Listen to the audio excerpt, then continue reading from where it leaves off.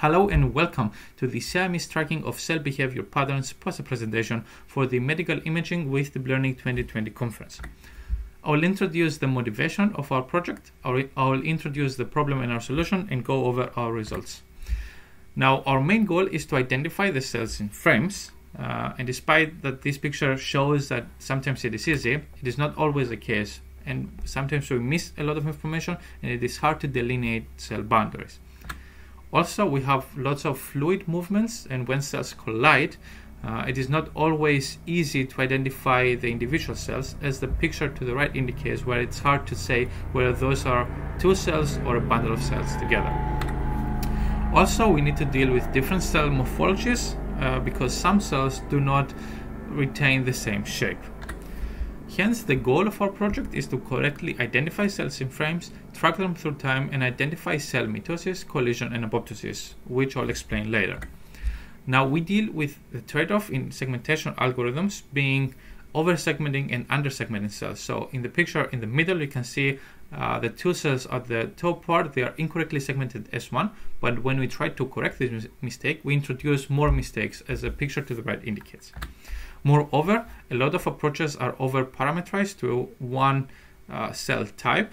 An approach that is good at finding circular cells is not good at ellipsoid cells, and vice versa.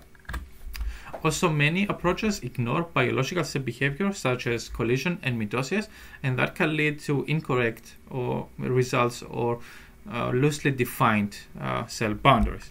And that is what we're trying to solve. So our approach is a three-step method where we use an initial segmentation to model collisional and mitotic events.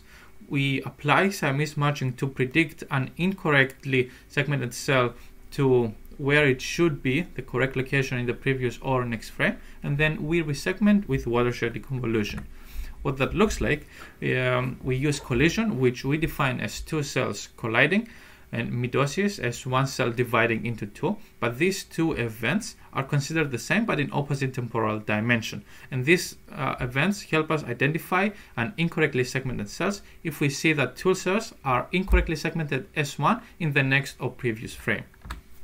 And the core essence of our algorithm is applying Siamese matching to the one cell that is segmented incorrectly to predict the correct location in the previous or next frame and correctly identify the two cells that combined into one.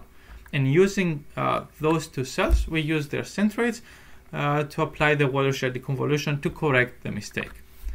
Now, for our results, you can see that our approach outperforms state-of-the-art approaches in the ISB cell tracking challenge in 2 datasets and comes seconds in the third.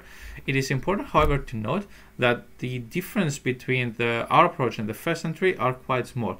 Hence, it is very important to mention that our algorithm works well with datasets that have a lot of mitotic and collisional events, where our approach is better at handling. So in the PhC dataset, it has a lot of smaller cells that have a lot of erratic movements, and there's a larger increase in performance using our re-segmentation approach over on top of state-of-the-art initial segmentation. But in the case of the DIC dataset, it contains large cells that don't move a lot, so a state-of-the-art approach has nothing to gain by our re-segmentation approach. But what we introduce is an enhancement over the initial segmentation by applying a re-segmentation and correcting initial predictions no matter what the initial segmentation algorithm was.